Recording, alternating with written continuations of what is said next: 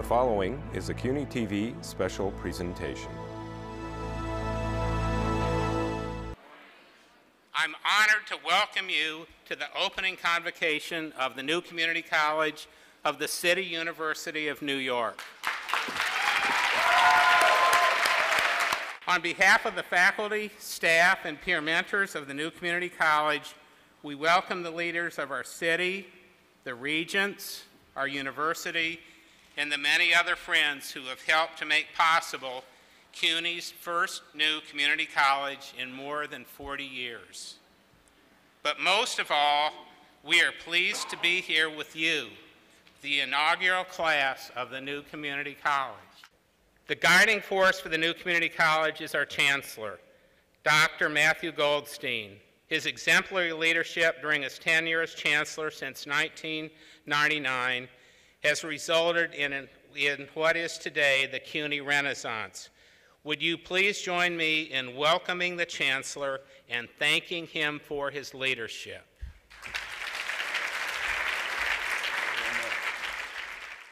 I'm delighted to be here with you this morning. This has been a long and arduous journey, but we have arrived. We took this journey with wind at our face, but that did not stop us from moving ahead. Do you know, community colleges are probably the least understood, and I would say the least appreciated in the asset classes that make up higher education. But there is one data point, actually two data points, that I think are worth absorbing. One is about 48% of the students that study at universities in the United States today study at a community college. And here is a data point that I think will knock you off your seats. When I heard it, I didn't believe it, but then I did some research, and indeed it's true. In the United States today, 20% of the doctoral degrees that are granted by American universities are to students who started their education at a community college. That really is a remarkable statistic, which really shows. You know, it was only a few years ago where I sat with our mayor and talked with him for about an hour about community colleges. And we shared the problem that we both understood all too well, that graduation rates were just not where they need to be. And he said to me, "What are you prepared to do about it?" And I said, "We have an idea," and that was the reason that I wanted to share the idea with the mayor. He listened and, of course, always asked deeply probing questions. And then he provided the capital that was needed to take this idea, shape it, and develop it into a program that has had absolutely startling results. The results were so startling that, again, I didn't believe it. I'm a data guy, and the mayor certainly is a data guy. So we hired MDRC, a very prominent research organization, to look at the data carefully and then tell us what the reality is. They came back and said, "Your data are spot on. You have a clean financial statement," and for that we were deeply pleased. But then we took the idea and said, we're on to something, and why don't we start a new community college? Throughout this entire period, this mayor has been extraordinarily supportive. Not only supportive in a political sense, but supportive in a financial sense, to allow the City University to take the lead nationally and reimagining community college education. And that's why we were here today. If we were not supported by the mayor, none of us would be in the room today. And that is exactly the truth. Merrill Tisch has been a very strong advocate for what it is that we want to do.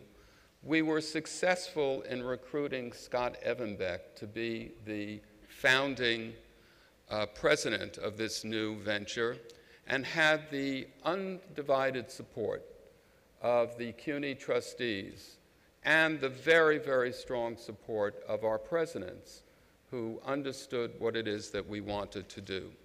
There are two people among the vast array of people that really need to be stood out today, and that is John Mogilescu, our university dean and president of the School of Professional Studies, and Tracy Mead, who really took the lead at a very early stage and with John identified people from around the United States, people within the system, to come forward and mold and create a plan for this community college. But the one individual that really deserves the undivided attention of all of you is our great mayor. Mike Bloomberg, I have always said, is the university mayor that really understands community colleges. It is a mayor, he is a mayor who is leading the way nationally on educational reform. So today, Mr. Mayor, if you would join me at the podium, I would like to present to you something that is rarely given in the university. I have given it just a couple of times. It is the Chancellor's Medal, the highest award that we can confer in this great city university in New York. And Mr. Mayor, it was chosen for you because without your staunch support, none of us would be in this room today to celebrate an extraordinary experience and an extraordinary experiment that I believe is going to change the conversation nationally about how we educate community college students. So, Mr. Mayor, if you would join me at the podium.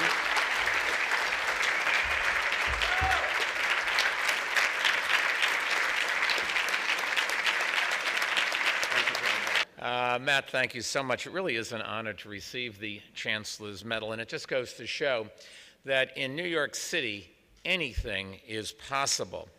If you have someone like me who is a pretty indifferent student winning such an important academic honor, to paraphrase the great Yogi Berra, if some of my high school teachers were alive today, they'd probably be turning over in their graves. And that's because they knew Mike Bloomberg as the kind of student who made the top half of the class possible. I always tell that joke, and then I wait to see how long from when I deliver the punchline till you get the laughs. You guys got about a B+. But even though, seriously, I may not have been a star pupil back in those days, since then I've learned to respect the power of education, including the importance of community colleges. And that's why 3 years ago, I stood next to Matt, and you can call it Chancellor Matt. I can because I'm the mayor. I wouldn't suggest you do it, faculty members, a little bit of respect, you know, it's academia. I stood next to Matt on a stage at the Borough of Manhattan Community College and pledged to do all we could to help create the new community college that's opening its doors today.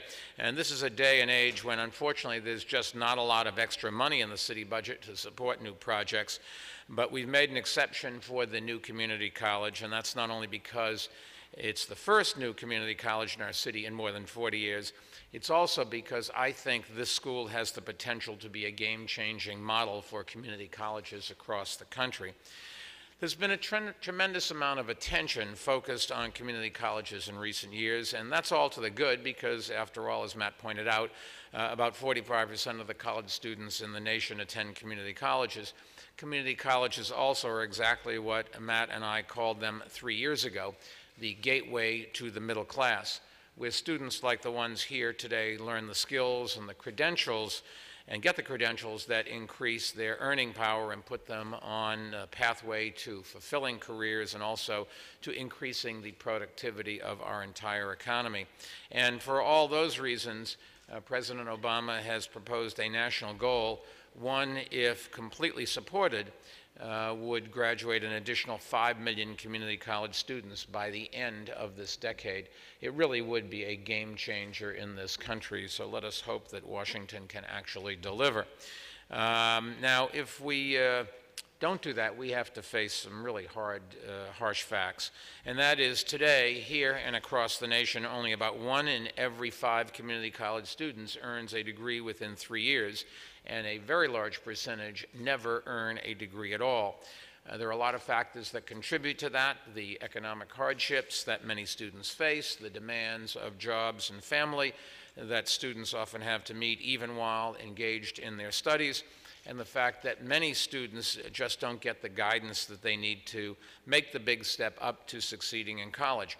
All of that contributes to what all too often is a tragic waste of effort, ambition, and opportunity for the students who lose their way and for our country. But the good news is that, at least here in New York City, we've shown we can do better than that. About 5 years ago, our administration, through our Center for Economic Opportunity, otherwise known as CEO, worked with CUNY to create a pilot project called Accelerated Study in Associate Programs, or ASAP. And we designed ASAP to provide low-income community college students with academic, financial, and social support that helps them earn degrees in areas like, for example, nursing. Today, 5 years later, ASAP is in place in 6 community colleges, and the result is more than 50% of students in the program are able to earn their degrees within 3 years, and that is twice the national average.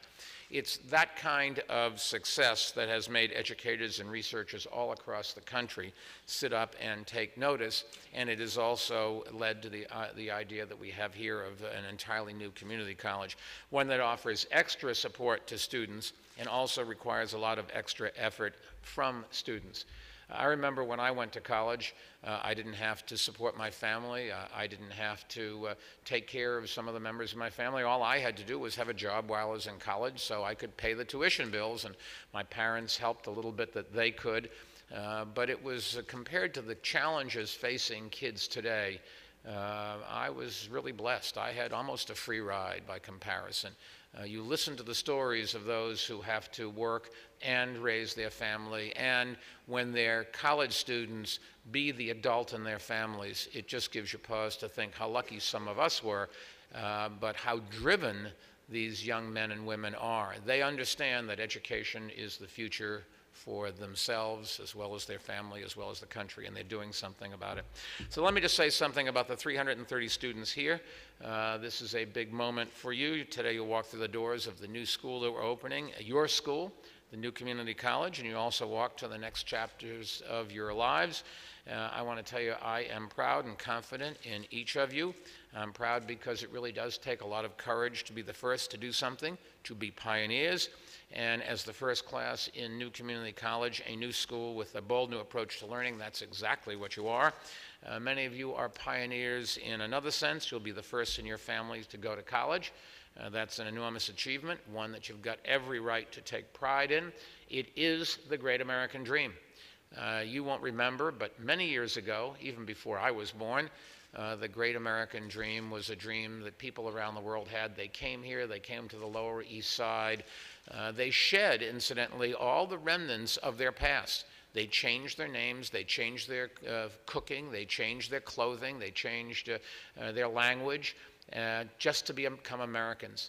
And they went to work not thinking that they were going to be successful, but the great dream, if they worked 2 or 3 jobs all day long, 7 days a week, was maybe their kids could go to college. And who knows, today you can really make a difference. You, in many senses, are the product of exactly that kind of thinking. Being a pioneer is a little overwhelming. Everybody knows that. And that's why President Evenbeck and his team are committed to being with you every step of the way, to give you the guidance and advice and they'll also expect you to do your best. And as I said, we stretched the city budget to help start this school. Thankfully, we had help from the Bill and Melinda Gates Foundation, and I'm delighted they are represented here today by Program Officer Ann Wynn. Together, we're investing something more in you, and we're also expecting something more from you. A few weeks ago, one of our city's newspapers did a story about this school and interviewed some of your incoming students. One whose name struck me is Destiny Jackson. Destiny, you have exactly the right name for this school because it's one that has special meaning, seriously, for the entire class, because each of you really are holding your destinies in your own hands. I'll just tell you from somebody that I guess has been more successful than anybody has a right to be. I never thought I was the smartest person in the room, but I always thought I could outwork everybody else. And that would be my advice to you. Be the first one in, be the last one to leave, be the one that stays at your desk. Don't be afraid to ask questions. That person next to you doesn't know the answer any more than you do.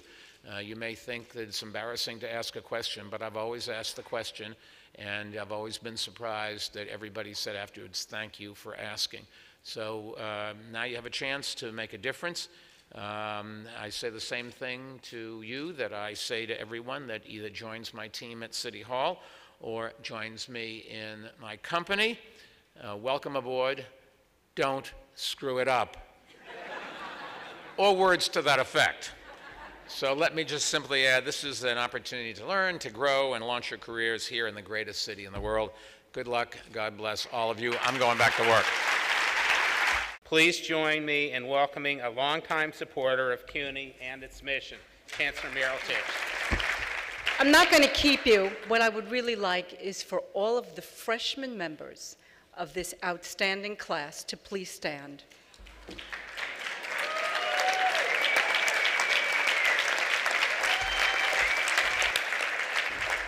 God bless you.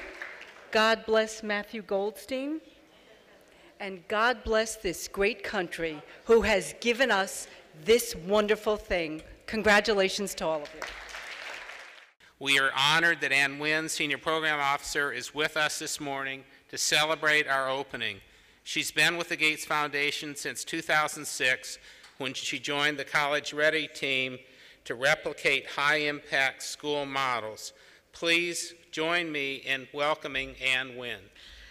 Thanks to all of you for the honor at speaking at Convocation. I am so thrilled to be here today, and like you, not just excited about this morning, but also excited about the inaugural year that lies ahead and the journey that you have all embarked upon.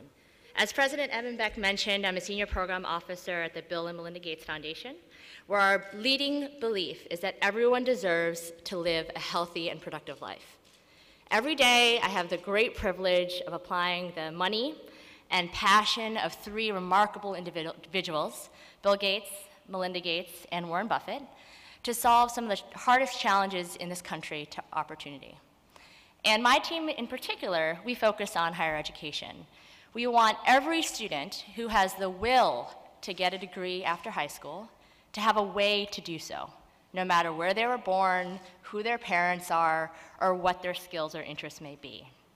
And it's not about any degree, it's about a degree that's affordable and a degree that will get you a job that will support you and your families.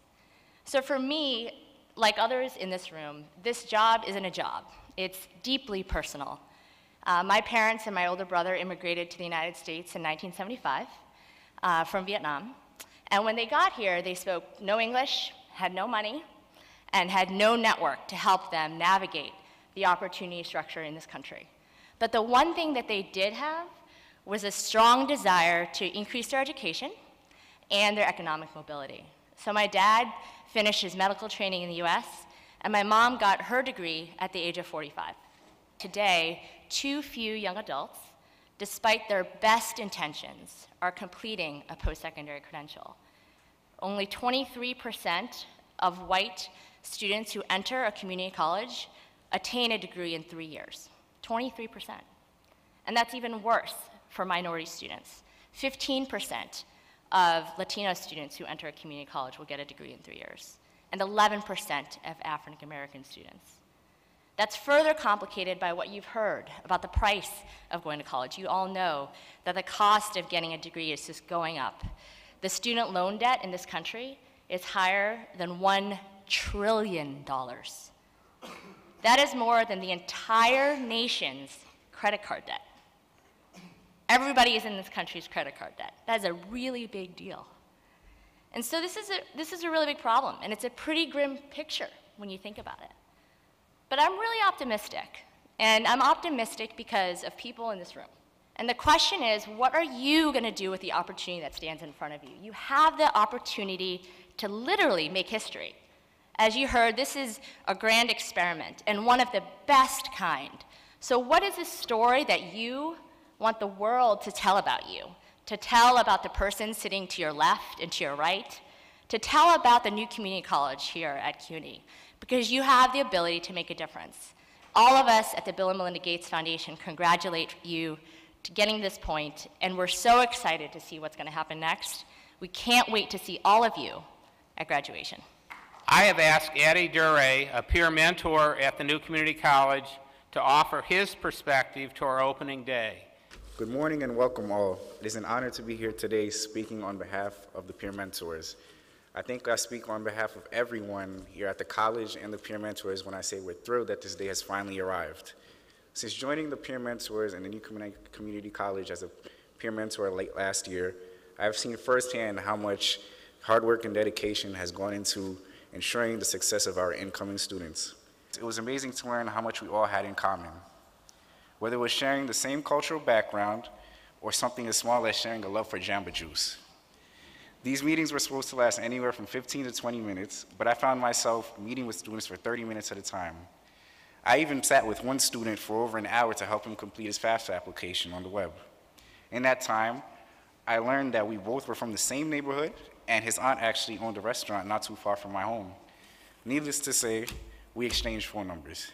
We want you all to know that we have your backs.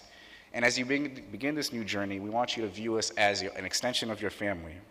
So with that said, I want to leave you all with a bit of advice from Bill Cosby. He said, "What you need to know about the past is that no matter what has happened, it has all worked together to bring you to this very moment. And this is the moment that you can choose to make everything new." So on behalf of the peer mentors and the new community college, I want to congratulate the inaugural class of students for taking the next step towards a bright future. Thank you. Now we have a chance, thanks to CUNY TV, to hear from some of our entering students.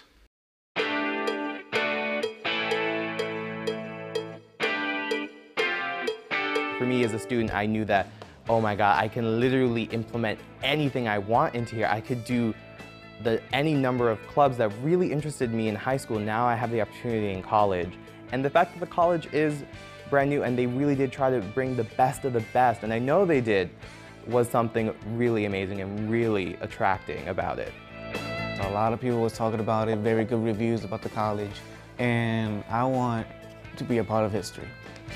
I felt like I could help build a success in the building of the college. I can help out to make it better. The thought that me and my fellow classmates are going to be creating the fundamentals of the school, and the fact that it's such a small school, I'll be able to have a personal relationship with students and my professors. I was able to pick different activities to do for like singing or even sports maybe, because I like being active. I like doing something different all the time. I try new things. The opportunities are great, and the college seems very nice, and everyone there is very helpful and supportive. It's like a blank canvas if you look at it right now, and we're gonna be the painters, you know, the ones that add color and tone or whatever to the school.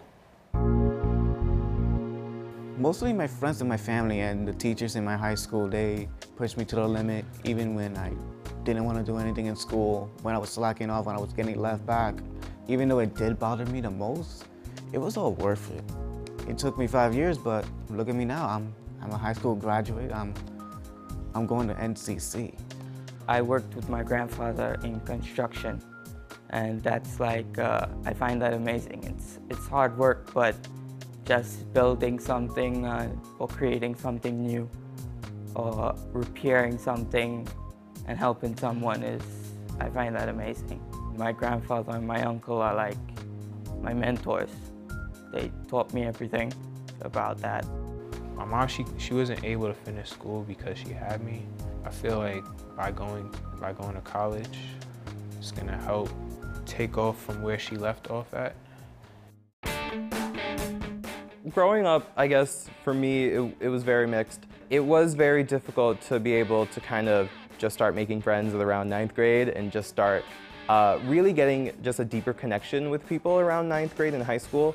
And so then after be able to kind of be ridiculed, to go on an overnight trip and have everyone just kind of make fun of me very atrociously and obnoxiously. People are malicious, but you have to be able to take life and you have to be able to say, you know what, if that's who they are, you have to put yourself to be stronger and to be able to move forward.